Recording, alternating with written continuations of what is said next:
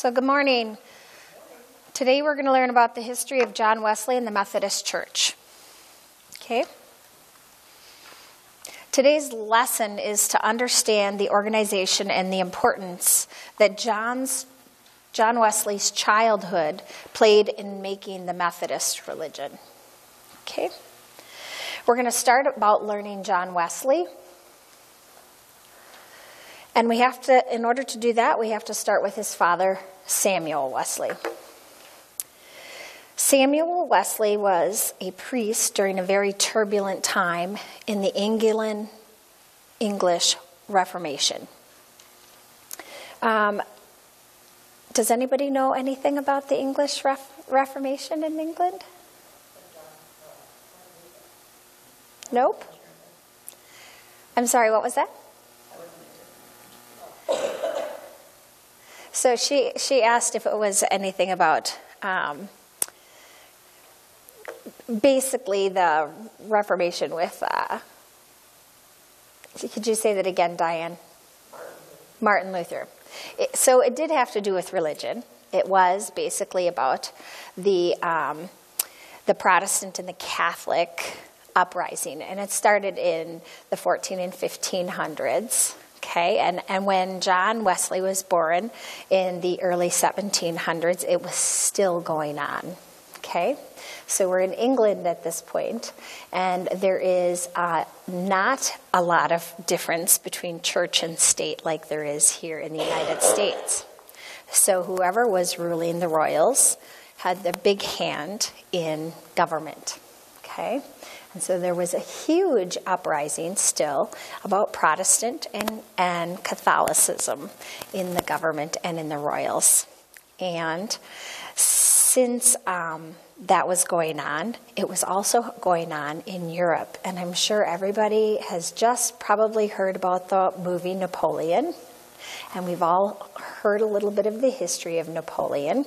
And so that was going on not just in France. It was also going on in Spain, Germany, and all across Europe.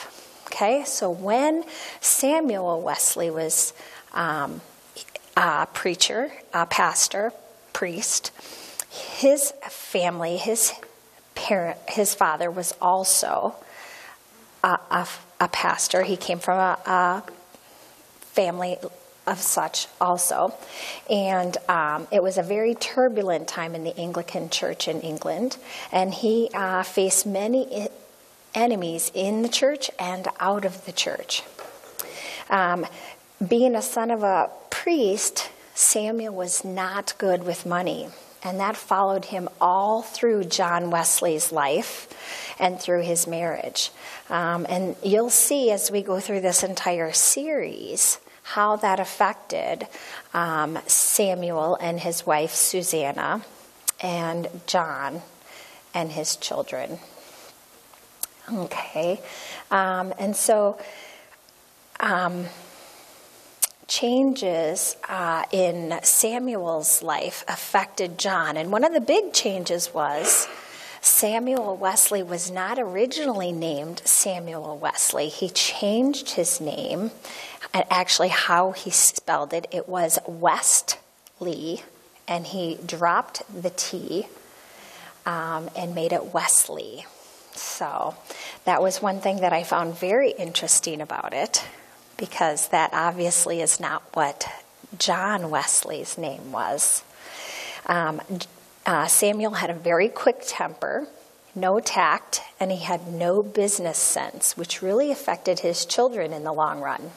So, moving on to Susanna. Was there any reason why Samuel changed his name? Was there any reason given? It really sounded like, from everything I read everywhere, that it was more like a status thing for him. Mm-hmm. It wasn't a very specific, but it sounded like it was very much a status thing for him. Mm-hmm. There wasn't a specific, but it sounded like it was status. So John's mother, Susanna, and it sounded like she was very much the body of the home. She was the 25th child in her home. She was the baby of the family, and she was also the child of an Anglican priest. Her father was Dr., and I'm hopefully saying this right, Ansley, who was also struggling with his faith during the Reformation, but was very well-to-do, and they were very well connected in society. They were connected in multiple different ways, and also said to be connected distantly from royalty. In fact, Susanna was very, very intelligent. She was very well read, and she was very well educated, even though she was a female. In fact, so educated that Susanna, at age 12, left the church. She wrote a huge, huge letter of pros and cons as to why she should leave the church during this big issue in the Reformation, which upset her father very much greatly, and was very, very prolific letter before she was even 13 years old. And she joined the Church of England, left the Anglican Church and joined the Church of England. This caused a huge rift between her and her father during the political battles between the Church of State of England that continued for many years. And this would cause much, much turmoil between Samuel, her husband, and Susanna throughout their years.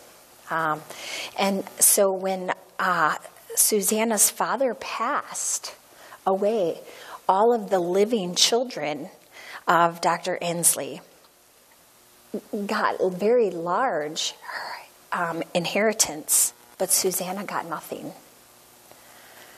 And she was very hurt by that. But it is said in the history books that is probably why. So Susanna bore 19 children, and out of those children, only 10 lived.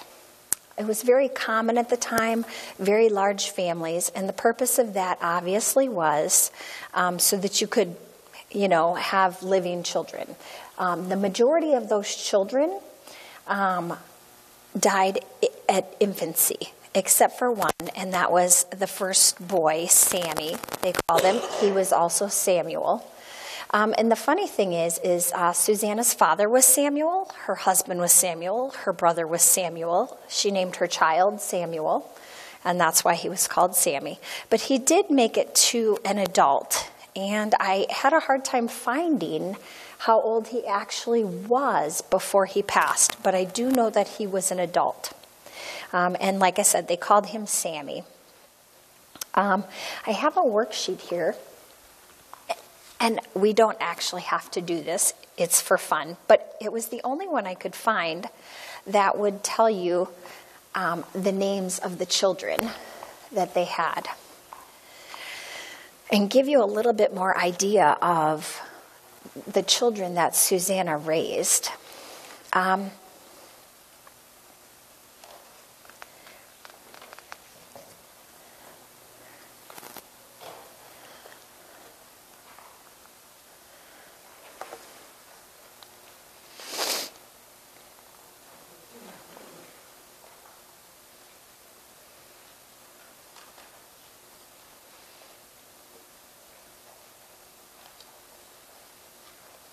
Set them back here so they're not right next to Yes, thank you.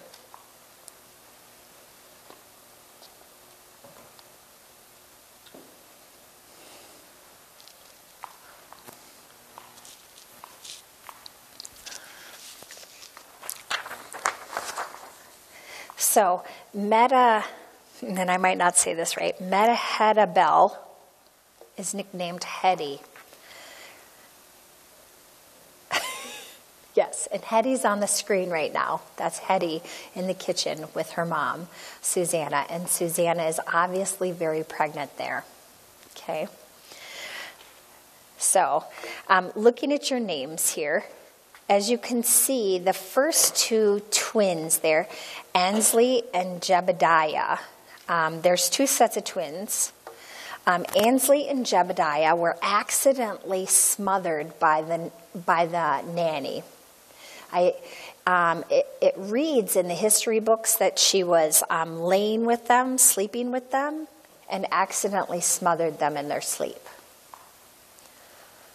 So, and then obviously the last two twins passed in during the delivery.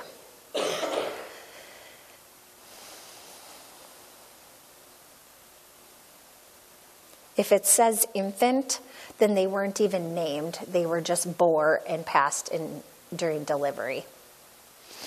But because the twins, number 4 and 5, they were born and then they died after delivery. They were the ones that the nanny accidentally smothered.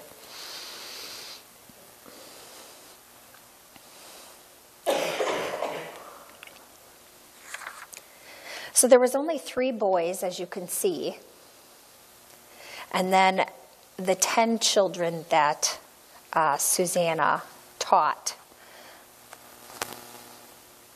So on the screen, as you can see, Hetty came in crying and said that father had been taken away by the magistrate. Now, for any of you that don't know, magistrate would be like the sheriff, the police in England. Okay. And at this time, Hetty's one of the older children. She was number 8 on the list. And Susanna's very pregnant there. And I couldn't tell you, obviously, with which child. And Susanna's a very calm personality. She gives her worries to God. She's very firm about this. And the reason we know all this is because Susanna, as we had talked about earlier, she was very literate. She wrote everything down. And the reason we know all this is because she journaled every day. She sent letters every single day. And so we have tons of stuff on the Wesleys. They have a huge library of everything that the Wesleys, everything they can find of the Wesleys that they wrote. They have letters from Susanna. They have letters from John. They have letters from Charles. They have letters from Samuel. They have journals. They have publications. They obviously have Charles's hymns and poems, because Charles wrote over 9,000 and he publicized 6,500.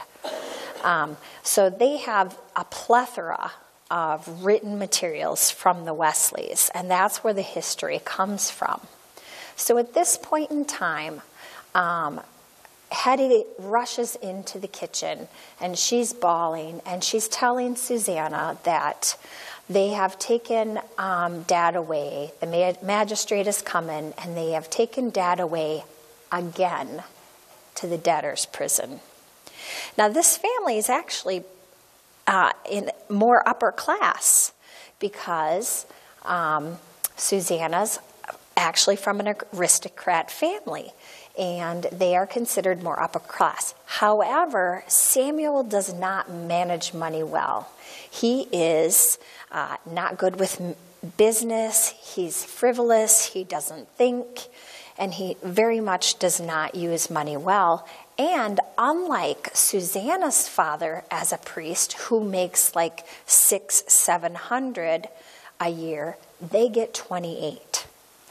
Huge difference. So they're at the rectory in Epworth, the Epworth Rectory, and that's his rectory where he preaches at. And she comes in crying, and Susanna simply says very calmly, "It'll be okay. We'll take care of it. God will feed us. Don't fear," and sends her out to take care of the other children. And she goes to her prayer chair. Now, I'd like you to look closely at this prayer chair. Do you see the hinges towards the bottom where the arms are? So the middle of the top of that comes down, and it sits right on the arms there. She takes the pillow, the pink thing, right off, and she puts it on the floor, and she kneels on the floor, and right behind where the back of the chair is, it's like a little shelf, and that's where her Bible and her pen and everything are. So when she pulls the back down, she grabs her Bible and her pen, or pencil, quill, and she kneels down on the pillow, on the floor. She always has her apron here. She takes her apron off, and she kneels right there. She covers her head with her apron as she kneels, and she puts her head right down on the back of where the arms are. And for 1 hour a day, in the morning and at night, and then when she finds out that Samuel has went to debtor's prison again, and she prays. And the children all know when Mom, Susanna, is at her kneeling chair, at her prayer chair is what it's called, they do not interrupt. And she's there twice a day, every single day, for an hour in the morning and an hour at night. That is her time with God. And they are to never interrupt. And it's very, very methodical. They always know that that's going to happen at the same time of the day, every single day. And she doesn't fail. Now, Susanna is a very sickly woman. She's sick her entire life, and yet even though she's sick, she never misses her time. She does the same thing every single day. She feeds the kids at the same time. She goes to prayer at the same time. She dresses the kids at the same time. Everything she does every single day is scheduled and done at the exact same time every single day.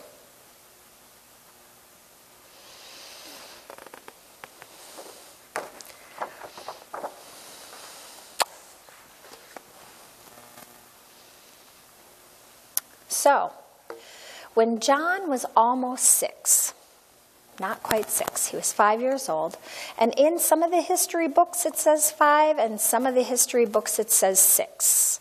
I had to read a lot of books and encyclopedias to find this out, to get it as correct as possible. So some say 5, almost 6, and some say 6. So I'm going to say almost 6.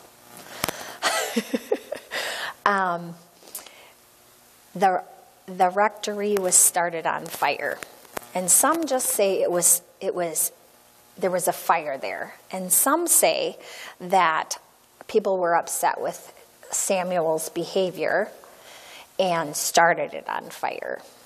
And so there's many accounts of this. They say because of his stern behavior and multiple different things of that nature, and that it was set on fire. But anyways, in the middle of the night, the rectory had a fire. And Susan was 8 months pregnant. And so she just grabbed a child and ran outside. This was the second time that it was set on fire, or that it was on fire. And Samuel woke the children, grabbed the children, and out they went. Well, when they got outside, they noticed that John was not outside, that he was not there. And Samuel tried to get back into the rectory to get him. And everything was cut off by smoke and flames, and he was not able to get out there. So they went back outside and congregated, and Samuel dropped to his knees in prayers. And Susanna huddled with the children, crying, and of course praying also. And they heard yelling, and they noticed that John had climbed up on something in the upper windows, broke a window, and was yelling out the window. And all the neighbors, everybody was shocked. They made a human ladder because there was no time for John to get out and no time to grab a ladder. So they made a human ladder, and they said, "Jump, jump." And so he kind of leaped a little bit, and they caught him in their human ladder. And they said it was like he was plucked from a brand, which is in Zechariah. It's in the Bible.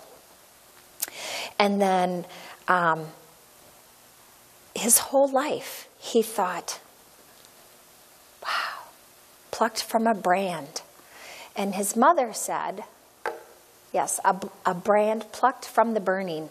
His mother said that he must have been made for good things. And so his whole life, he was like thinking, God made me for something. I must do something. In his brain, that's what he was thinking. But for 13 years, it took to rebuild the rectory, and some of the children were scattered. So this is the rectory before, and that is the rectory now. It was wooden the first 2 fires, and then after the first 2 fires, they rebuilt it, and that's how it looks now. So you can actually go there now in Epworth and take a tour of it. And they have it open so that you can go and see it. There's actually multiple places in England that you can go and see that have the Wesleys there. But because it burned twice and it was wooden, they made it bricks the last time. They never redid it to be wooden because of the fires. And it's actually very beautiful. They kept the furniture after because the Wesleys moved back in, and they lived there a very long time after the last fire, in fact. And they have all of their stuff still there. It's very amazing. I took a virtual tour of the rectory right now. It's pretty cool. It is. It's gorgeous. It's really neat. Makes me proud to be to be a Methodist. So, but one of the problems was because the children were scattered for 13 years, and Susanna was very methodical about how she took care of her children and what she did with her children. Some of them were not in her care, and she was very almost OCD methodical. And so because they weren't with her, they were not making the best choices. They weren't not learning the best manners. They were not learning the best education. And that really, really bothered her because those things suffered. So that leads us to how Susanna taught her children, including her daughters, which, if you're familiar with, the 1700s, 18th century, girls didn't go to school. It was a very patriarchal society, and ladies didn't go to school. You didn't go to college. You were there to take care of your men. You cooked, you cleaned, and that's how it was. And that's not how it was for Susanna. She was a very educated woman, and she was determined to teach all of her children, including her daughters. So she homeschooled them every day, a total of 8 hours a day with a lunch break, so 6 hours and a lunch break. And it was 6 days a week. So even Saturdays, you got your day of rest to honor the Lord, and that was all you were getting in her household. The rest of the time, you were going to learn Greek, English, French, Latin, philosophy, metaphysics, logic, Bible. And as soon as you could speak, you were taught to pray the Lord's Prayer, memorize scripture, catechism, and then, when you were old enough, the written prayers. And that's from the time you got up. You had a list of everything you were going to do. She was very methodical in the way she taught. You You were going to get up, you were going to wash, you were going to get dressed, you were going to eat, you were going to be at the table. And in the kitchen, there was a table. And 5 on one side, 5 on the other side. You were going to sit in the same spot. And that's the way it was. She had the chalkboard, and you learned there, and that's where you stayed. And she had a list of rules. And we're going to talk about that next. I need my list of rules.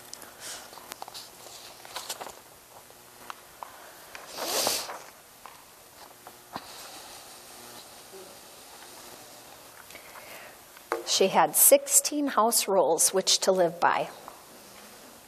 And this is very, very important, because without understanding how Susanna taught her children and how that affected her children, you can't understand how John lived his life, because John and his mother were extremely close. All throughout John's life, in his letters with his mom and the correspondence with his mom back to John, he would question things in his life, and he would send letters to his mom, and his mom would send letters back to her son John, and answer with scripture to John.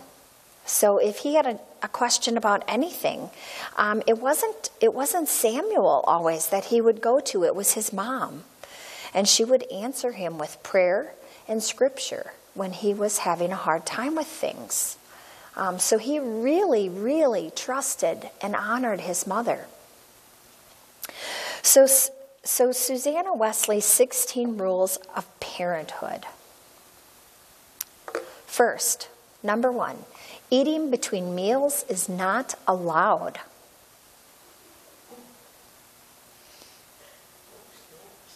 No snacks.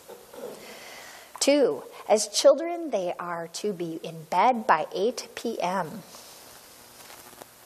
I don't think all of our children would like some of these rules. 3, they are required to take medicine without complaining.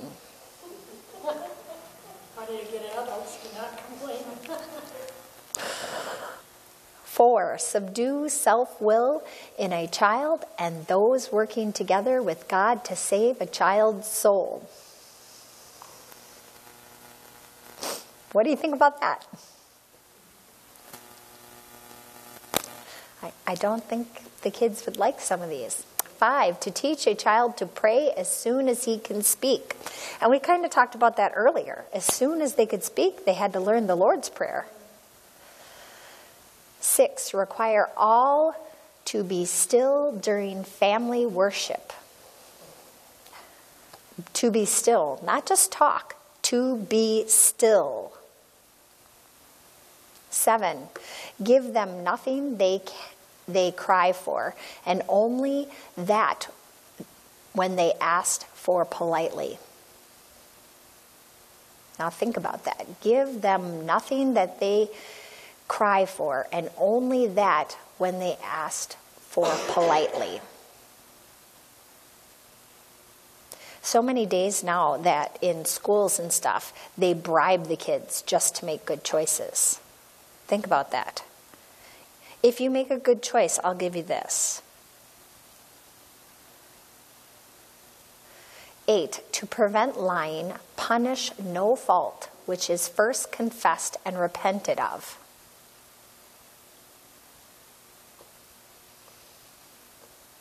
9, never allow a sinful act to go unpunished.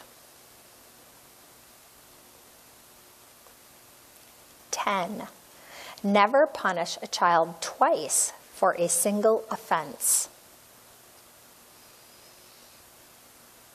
11, comment and reward good behavior.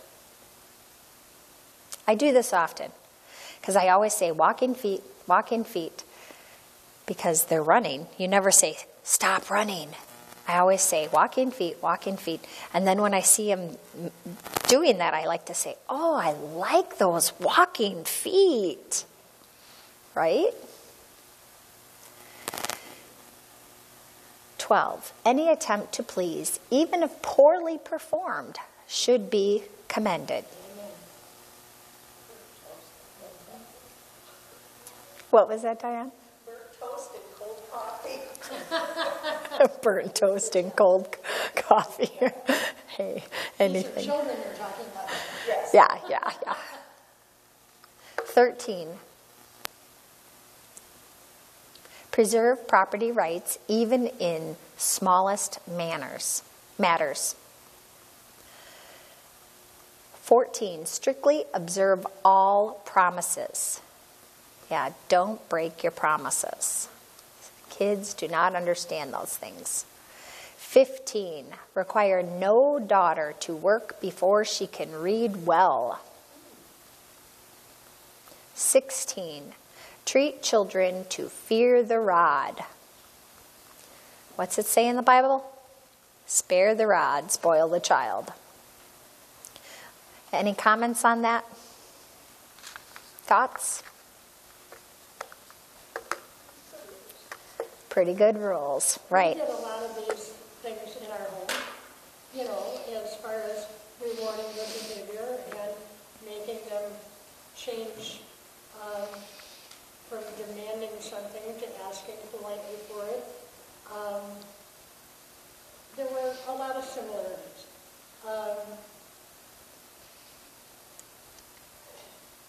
So I don't think, some of them are kind of out there a little bit, but I think that they're a good basis or a good place to start. And A good base, yes. Yeah. Mm-hmm. Yeah. Yep. Number 7, what's the magic word for polite? Yes, please. Mm-hmm. Right. Well, you have to remember what society was like at that point. I mean, for her to say, teach your daughters, that was not the norm. Exactly. Right. So, now education. Right. So she also did something very unique. So she had 10 children, and every single week she would set aside 1 hour for every single child to listen to them and give them comfort. And then, if they had something that she could guide them with, she did. Every single child, 1 hour, every single week. She journaled daily and taught her children to do so also. She taught them to write letters to each other and to others that they loved. She sent her children letters their whole lives. And later on, as we talked about, her letters, journals, and publications were all kept. And that's how we have all the information that we do have. Everything the children did was on a daily schedule and in a timely fashion. There was a method to Susanna's schedule, her daily schedule, her weekly schedule, and her monthly schedule. Never failed. She was methodical in everything she did because she had so many children, and she did not get much assistance from Samuel. He was not there. He went to London very often for his business stuff, and he truly stayed out of children affairs and household affairs, and was not, their marriage was not an inclusive thing. He was not, they were, as far as marriages go, theirs was not a good marriage, and therefore with their children, except for Charles Wesley, none of the 10 children had good marriages. None of them. very much in all the documentation I read, all the books I read, not one of the children had a good marriage except Charles and his wife. Susanna was definitely a single parent pretty much. And when Samuel was around, the children really didn't go to him for much at all. There was only a few times in any of the books where it talked about him guiding and stuff. And we'll talk about that later in different series when he did guide John. And that was more in religious segments and things when John was in his pastoral things. And they kind of did more of this anyways because John split away from the Anglican Church, obviously. So, okay, so, wrong direction. So on discipline, Susanna Wesley believed that for a child to grow into self-discipline and a self-disciplined adult, that he or she must be a self-disciplined child. To her, the stubborn flesh was the hardest battle for Christians to fight, and godly parents would do well to equip their child to overcome it early, which, as we know, if they don't have self-discipline and self-respect for themselves and their parents, they probably won't have it as an adult, which I can't really read that quote from here, but that's basically what that says, if I remember correctly. Yep, the child that learns to obey his parents in the home will not obey God or man out of the home. And she was very firm in that. And that's part of the reason why I believe that she was so firm in everything that she did. Yes, the child that never learns to obey his parents in the home will not obey God or man out of the home.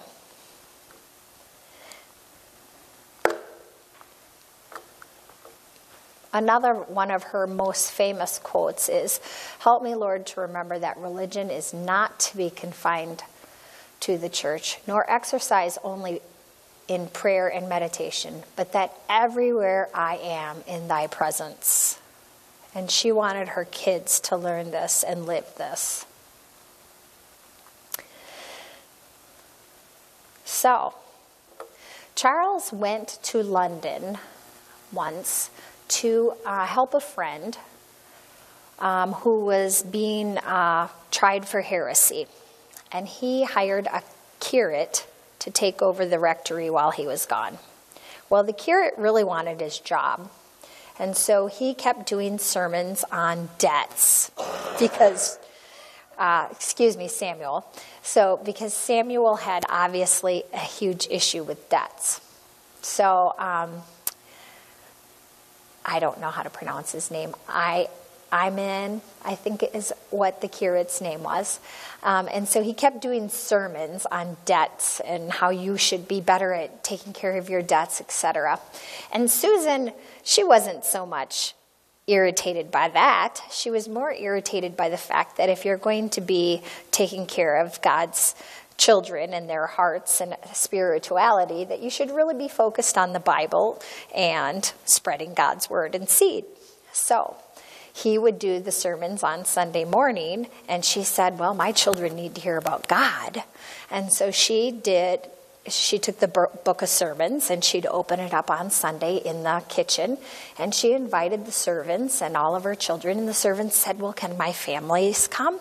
And so the servants' families came, and she would read out of the book of sermons and do prayers and everything in the church kitchen. And Samuel was gone very, very many weeks.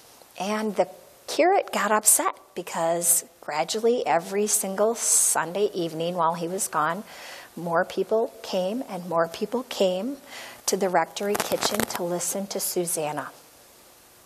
And there was more people in the kitchen of the rectory listening to Susanna than there were on Sunday morning listening to the curate that was replacing Samuel.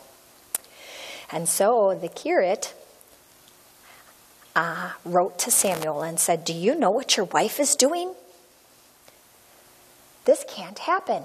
She's a woman." And, of course, Samuel wrote back and said, "Susanna, should you be doing this?" And Susanna wrote back very kindly, because she was very intelligent. "If you do, after all, think to dissolve this assembly, do not tell me that you desire me to do it, for that will not satisfy my conscience. But send me your positive command in such a full and express terms as you may absolve me from all guilt and punishment for neglecting this opportunity of doing good, when you and I shall appear before the great and awful tribunal of the Lord Jesus Christ." And so Samuel talked to the curate, wrote to the curate, and of course Susanna, and the kitchen sermons continued. So, yes. So Help me understand that on the very last sentence, the awful tribunal of our Lord Jesus Christ. when you're knocking at the door, I understand that. yes. I just have a problem with the awful. I think that if you put an E in there, it would be more, like we would say, awesome. It's meaning powerful. Yeah. Awful to me is very negative. It is. Uh-huh. You're standing before God, receiving His wrath. Right. That's pretty awful. Okay. Yeah, right. And she's saying, we're shaking in our boots here, and I'm not going to make a mistake here. Tell me, yeah, right. You can stand before Him. Yeah. You want that wrath? I don't want that wrath. Tom? I think the word awful brings the seriousness. Right, and that's what she was saying. Because you read, there's many, many accounts of this in like almost every single book ever about the Wesleys. This talks about it. And in fact, I might actually, no, I don't have another slide of it. But this is talked about, like this is over talked about. And she goes on in another letter, and I can't remember who she's talking to. But there's other accounts similar, because I think maybe Iman, the curate, is discussing this too, because of the letter probably from Samuel to him. And I would love to read that letter. I would really love to read that letter. But so obviously she's schmoozing him, for lack of another term, saying, I'm going to stand before God. You're going to stand with me. We have to think about what's in the best interest of Christ-like. We're Christ-like followers, right? And that's what we're looking at, right? It's not about us. Right. It's not about people. It's about, right, what would Christ do? Yeah. So, so it continued until Samuel came home from London.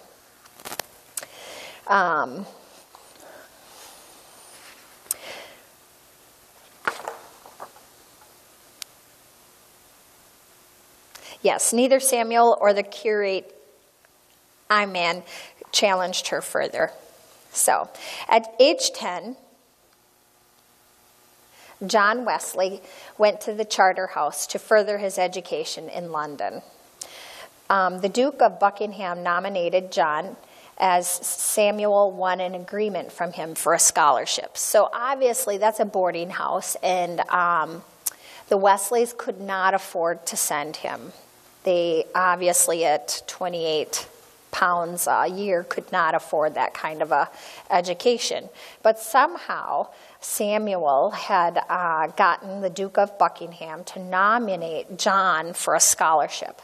So he went to charter house, which wasn't super prestigious, but it was, a very nice education for John. And he went there for 6 years to be educated.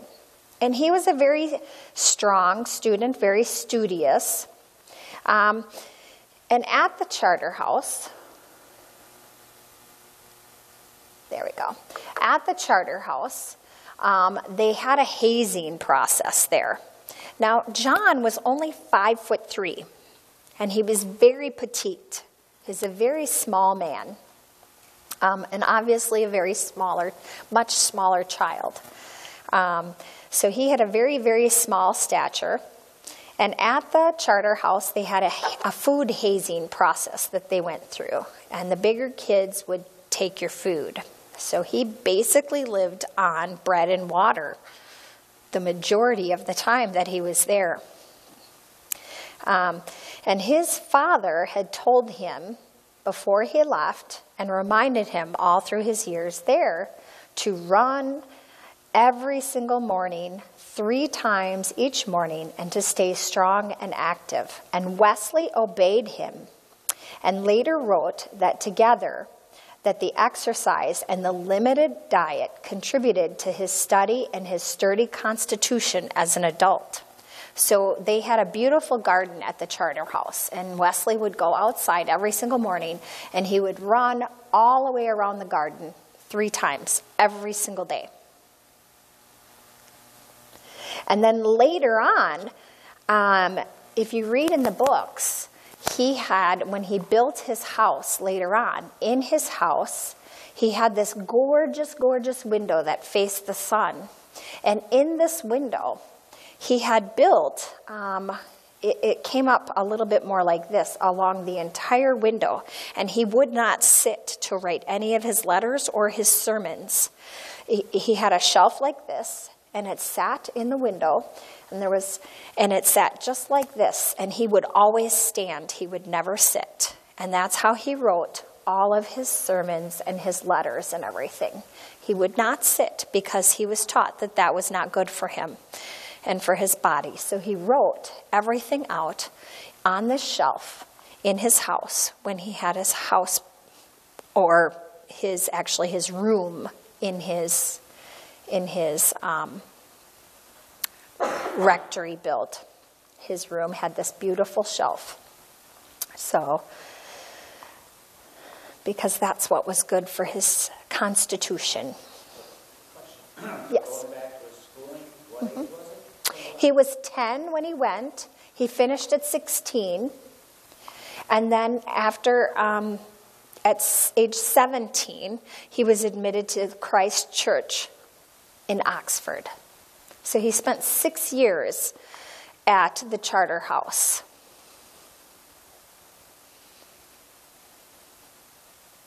In London.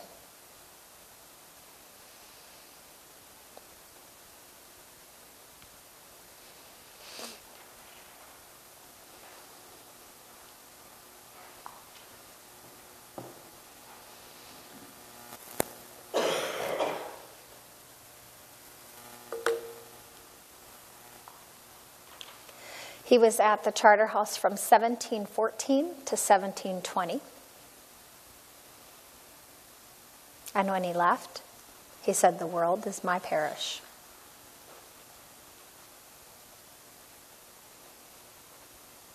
Is that a quote of Wesley's? Yep. Okay, I know, but I'm just thinking of the age, the 10 to 16. Did he quote that while he was at Charter House, or did that come later? That came later. Okay. It came later.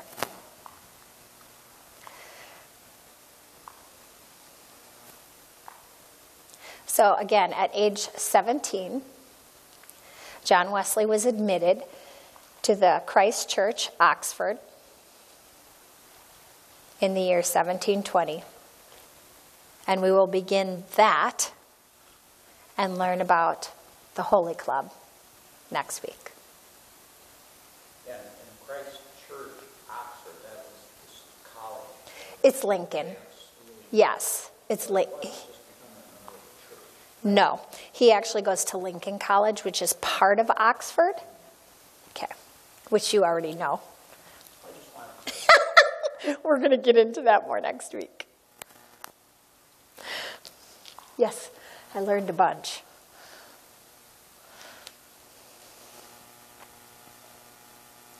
We went over our time this week, but we started late.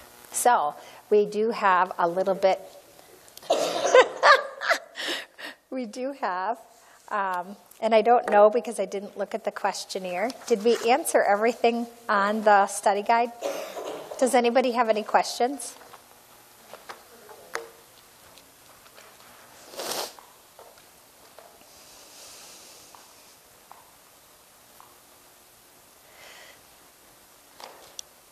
So I'd like to just briefly go over a little bit about Susanna and why Susanna was so important, because we're periodically going to discuss minute points about Susanna all through this series. John was super, super close with his mom, and as we discussed, periodically throughout his entire lifetime, he contacts his mother when things come up. Not just when things come up, but throughout his lifetime, he contacts his mother, and she lives where he's at later on in life. And she is his great guiding light all through his life. He is very close with his mom. John uses everything that his mother taught him all through his life. His organizational skills, his scheduling, everything he learned from his mother, he uses through his entire life. And the reason this is so important is all of those scheduling and organizational methods take him through his life,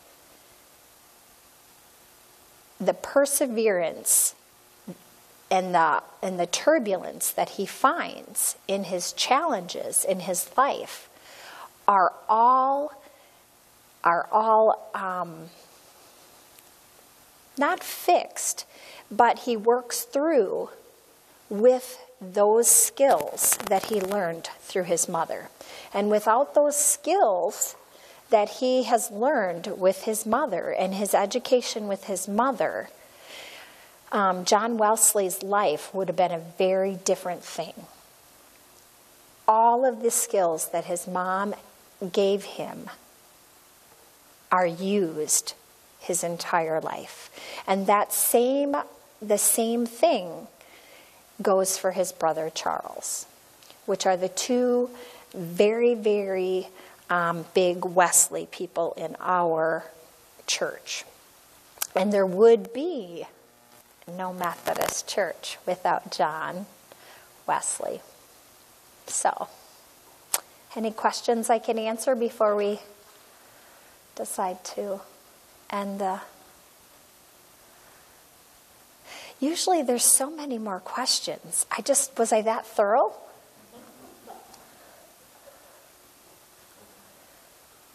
Nothing at all? Okay. All right. Well, next week again, we'll start off at his beginning of his undergraduate school at Lincoln College, Oxford, where he begins his undergrad, which would be your bachelor's degree, for anybody that doesn't understand that. And we'll discuss what he's going to learn and what happens there, which really does have another great impact in his life. Okay, well, thank you for joining me, and I hope we can continue this, and let's leave off with some prayer. Okay? Dear Heavenly Father, we thank you so much for joining us today and opening our lives to learning more about our founder, John Wesley. Lord, I thank you so much for giving us this information. Lord, please guide us in our week. Walk with us through this cold. Keep us safe. And Lord, I just love that you are with us today, and I just thank you for this wonderful service we had today. Lord, fill us with your Holy Spirit. In the name of your holy, precious Son, amen.